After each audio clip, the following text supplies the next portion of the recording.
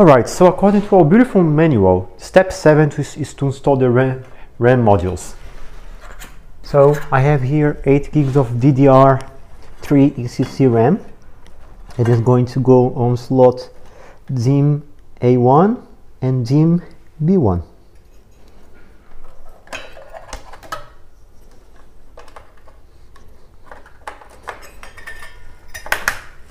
And that actually came out from the microserver I decommissioned a few months back. It's only 8 gigs for now, but for my use is enough. Moving on, make server board power connections. That means it's time to install the power supply. Alright, it actually fits perfectly.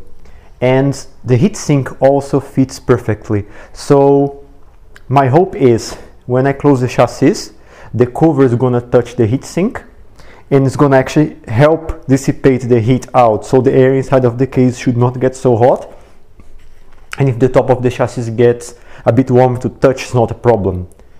Let's see how it's going to work. I'm glad it fits perfectly. I'll be able to close the chassis and the power supply is going to ventilate well. I'm actually wondering whether before screwing the power supply in, I should connect the cables, and yeah, I think I'm gonna have an easier day if I do that. So let's just keep the power supply like this. Alright, so let's begin with the motherboard power connector. So I can put it down and see how it should fit. So if it is like this, I will route the cable here. This cable is obviously very hard, so I will need to do some malabarism here with the SATA cables afterwards. Alright, what do we have next? CPU power.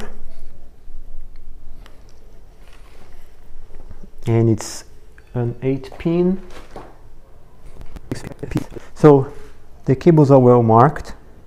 So you see this end goes on the PSU, and then you have CP and U. Beautiful, isn't it? Anyway. Alright, so I move the power supply up again. And this is gonna get less and less fun as I have more cables connected. So the cables are flat, and that should help with airflow if you would be using a conventional design. This is not a conventional design, so let's see. And I can actually move it around like this, because it's gonna go through the front, because it should connect here. Alright, what's next? I actually don't have much else to connect.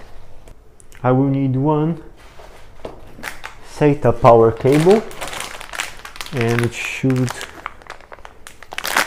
be included.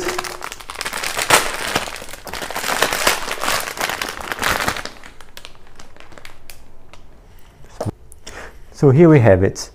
One 6-pin port on the power supply, and then SATA power.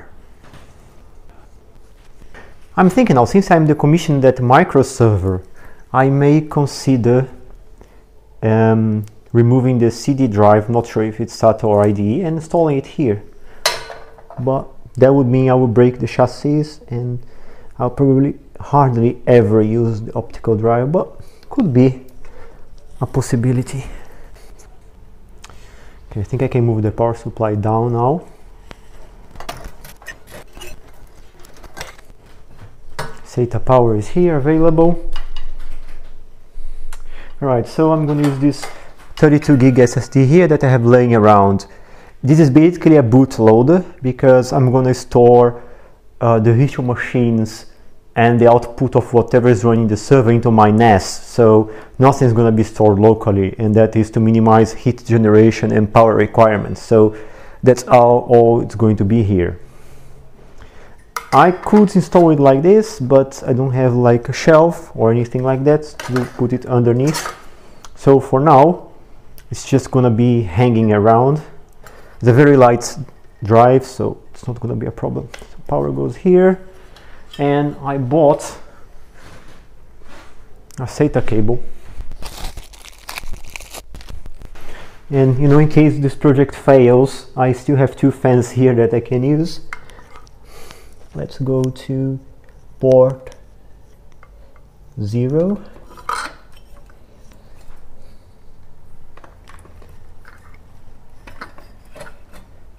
This is very loose. I don't like it at all. Wow, it is extremely loose. I cannot believe there is nothing underneath this. It's really bad. I'm afraid of pushing the connector down.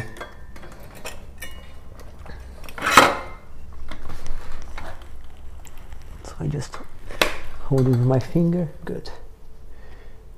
Get to the SATA disk. Goes in here. And it looks awful. I can hide it here for now, or maybe forever, who knows. I can just store it here. Yeah, the here is better because then the cable is not going everywhere.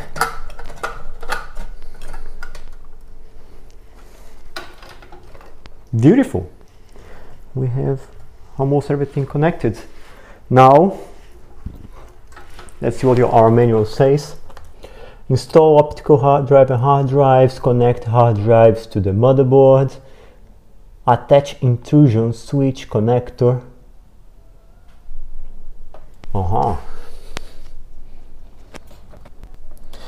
So here I have some sort of it's a jumper. Well, a cable should go here, and if the chassis is open, it would probably ring an alarm.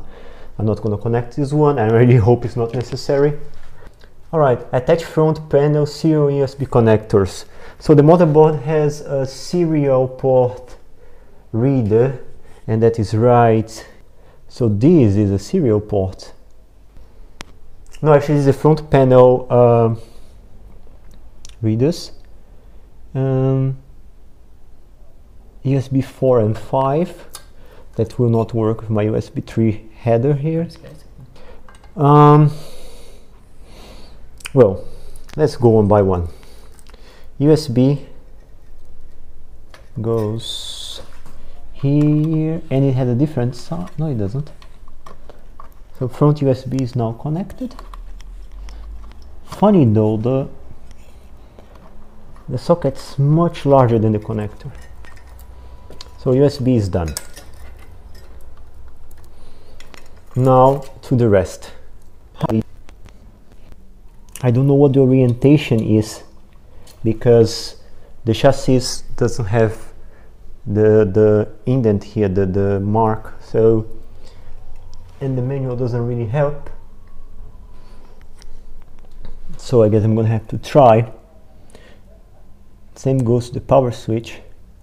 I would say the marking doesn't face the pin, so should go like this. But to the rest, so what else do I have? Okay, I need to separate these cables now, so I'll take this out for a moment. Alright, so to the reference, I have power LED, and it doesn't tell me what's the positive and the negative ones, and that is really annoying. The reference guide doesn't have the polarity. Which kind of suck. The reset switch should be this third and fourth here, actually fourth and fifth. Then the power button should be this one, and I'm assuming the polarity because there's nothing on the instructions, or I'm a complete idiot, I cannot read it. These two, no idea where plus and minus are. I'm just gonna follow the pattern. again assuming the polarity, but the pattern seems consistent, and we are fully connected. So we have our hard drive, the fans are out because we're not going to use them, frontal USB is connected, and power and LEDs are all connected. And before I screw the power supply in, I think we can run it and see how it goes. So let's turn the power supply on. The only thing in my place that has a VGA connection is ironically the TV, the screws, so I had to move the server here, and so I'm ready for the first run. Screwing the motherboard to the chassis at the motherboard, and then connecting the power supply to motherboard, doesn't matter. So we should be ready to run it. I'm gonna push the power button, let's see what happens. And yes, some things clicked, and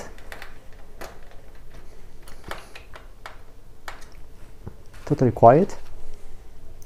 Diagnostic LEDs are coming on. Nothing on the TV. And it's probably complaining about the fan.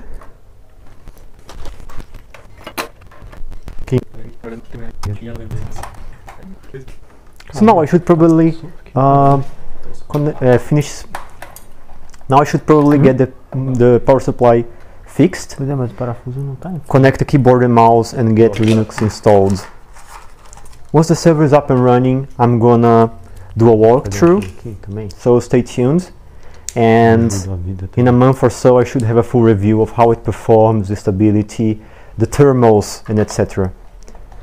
Thank you for watching, and see you next time.